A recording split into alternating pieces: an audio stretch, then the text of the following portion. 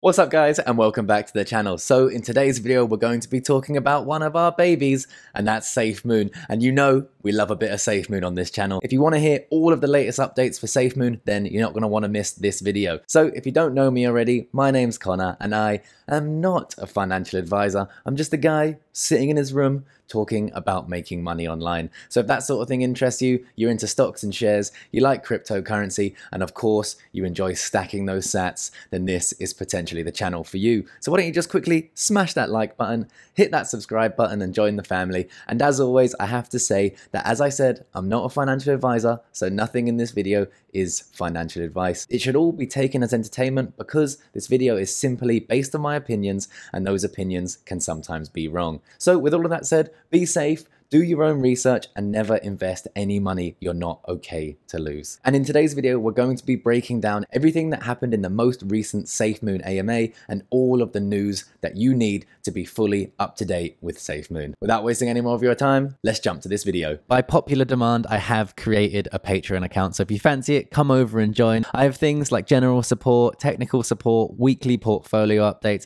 updates on cryptos that I'm researching, and weekly AMAs and loads more. So if that sort of thing interests you, then come over and join the Patreon. That link will be down in the description. So what's up guys, and welcome to the computer. So as I said, today we're going to be breaking down the latest news from one of our babies. It's of course SafeMoon, and there is a lot to unpack from the AMA. So if you didn't have time to watch it, or you just want a quick summary of what happened and what's happening in the world of SafeMoon now, then you know you're in the right place. So let's get to this. Over on SafeMoon, look at that price, 00896. Incredible. We are down a little bit from where we were, but we are doing seriously well for, remember, a coin that is only 66 days old. That's right, SafeMoon is only 66 days old, which is incredible. We are still very much holding this high price up here, which is a very good sign. We can head over here to the chart, and as you can see, we've had a recent run up here. We came down a little bit. Obviously, there's going to be selling pressure when people are taking profits. There's whales out there with large amounts of SafeMoon tokens, and it's just natural that they're going to want to take some profits sometimes. You know, I did it. I'm actually 90% out of my SafeMoon position because I bought so early on that 10% is still worth a significant amount. So I understand what it's like to take profits, and like I always say, I think taking profits, securing your initial investment, and all of that sort of stuff is really important. It not only makes us less emotional with our trades, but it also makes it real. The money's not real until you sell, you know, and depending on your outlook on SafeMoon, if you have a 5-year time horizon where you think SafeMoon is still going to be around, one of the top coins in 5 years, then that's awesome, and you should follow your plan depending on that outlook. But if you're not so sure, then taking a little bit of profits here and there is not going to hurt anyone. Like I've said before, no one ever became poor taking profits. But hey, that's just my non-financial advice opinion, and sometimes it's wrong. So the price is looking great. Look at that. We're close to that all-time high up here, and it's just very juicy. What we need now is another piece of good news. That could be a large exchange listing, that could be their wallet being released, or anything that could send that up. And talking about their wallet, they have a new update. Here it is, the video. You can personalize it. You can make it your own theme. Make it your own again, and of course dark mode, because everyone needs a bit of dark mode. We've even got saving jars, so you can save money for holidays and your goals, and you can see them coming soon to a pretty cool SafeMoon holder's phone near you.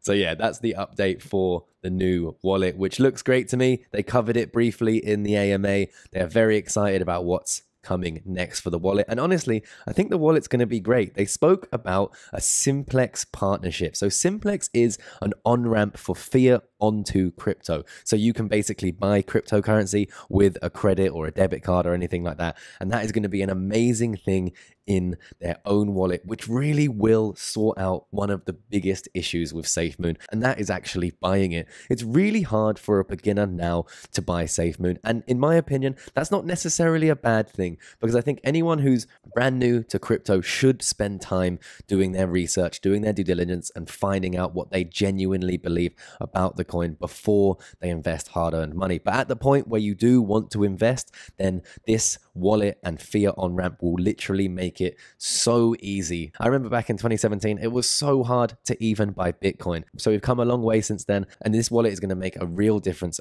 in the ease of actually buying SafeMoon, which in turn could result in that catalyst that we're searching for. So I think that's really good news. On BSC scan, we can see 1.85 million addresses. Remember, guys, this is a coin that's 66 days old. That is probably closing on the 2 million holder mark, including the wallets that are on the exchanges, because as you know, BSC scan only shows us the wallets that bought it directly through PancakeSwap. If you haven't bought SafeMoon yet and you do want to buy some, then check out this video here. It will help you step by step. But like I said, it's pretty tricky. So moving on from that, they spoke about the CertIC audit and how they're addressing anything that came up in that. They've really had a great interaction with the team over at CertIC, and things are looking very good for SafeMoon. We saw, I think that audit was one of the catalysts that made this upward price movement happen, which is great. And like I said, that's what we're looking for now. Again, we want some more positive catalysts to send us to the moon safely, of course, because you know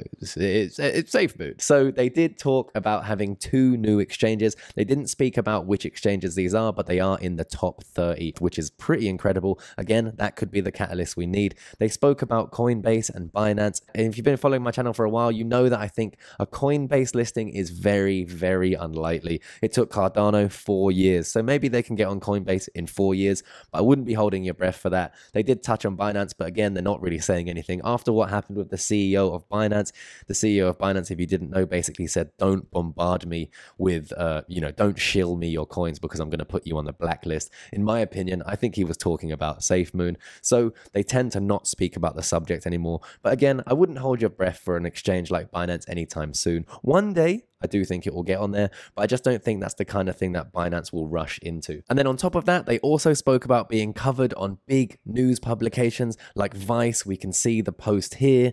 They were talked about on CNBC just the other day on the 9th of May, and then also on Wall Street Journal Markets Twitter page. And there's a whole article about SafeMoon and a few other coins. Every day, new good news is coming out for SafeMoon, and hopefully we can keep this upward trajectory going. And I think that's definitely possible as long as the bull market of cryptocurrency stays on. And if you've been following the channel for a while, you know that I like to follow the 50-day moving average for Bitcoin. We are currently above that, which gives me a good indication that we are still in the bull market. When it comes to Bitcoin, if we were to drop below 48, the next level of support I would be looking for is this 43 mark. If we break through there, that is when I will start being worried about where we are in the bull market. But as I said, right now we're looking pretty good. So from there, they basically just spoke about getting into games. They've created a Minecraft server and they are testing things in there, which is pretty cool. Minecraft, as you know, is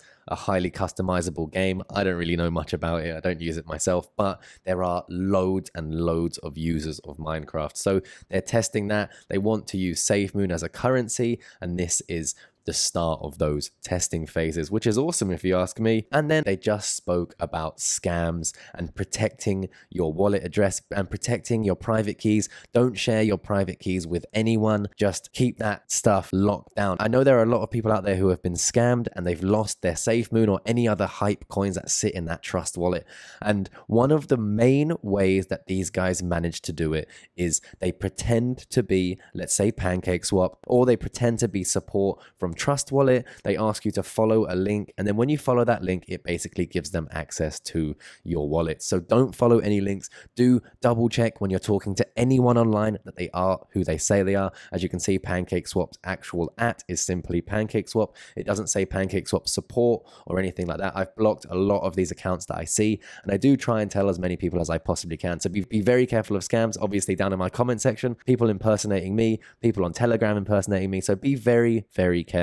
Obviously, guys, I would never reach out to you guys and ask you for money for you to give me any private keys or private information. Just keep that in mind. And then lastly, you can see this billboard here. I think think that's on Times Square. Yeah, it's on Times Square. And basically what they said was they had nothing to do with it. This was completely community led. And now next up, they spoke about the community planning to get an ad on the Burj Khalifa. And I'm currently in Dubai. And what you can basically do is chuck an ad on the Burj Khalifa, which will be absolutely incredible. If that does happen, guys, you know I'll be down there. I'll get footage firsthand for you guys and I'll post it on the channel. But that will be pretty incredible. So that about rounds up what's happening with SafeMoon these days. I think that if you haven't got into SafeMoon yet, you should be very careful getting in at these levels. I do think that we have potential downside coming up if we see bad catalysts, so bad news coming out. There is a potential for the price to go down. So don't blindly jump into this. Don't think it's a guaranteed win. Do your research. Don't risk any money you can't afford to lose. And remember, everything that I've said in this video is simply my opinion and should be taken as entertainment. And that's about it, guys. Hopefully I provided you with a little bit of value. And if I did, don't forget, smash that like button, hit the subscribe button, and I'll see you guys in the next video. Peace.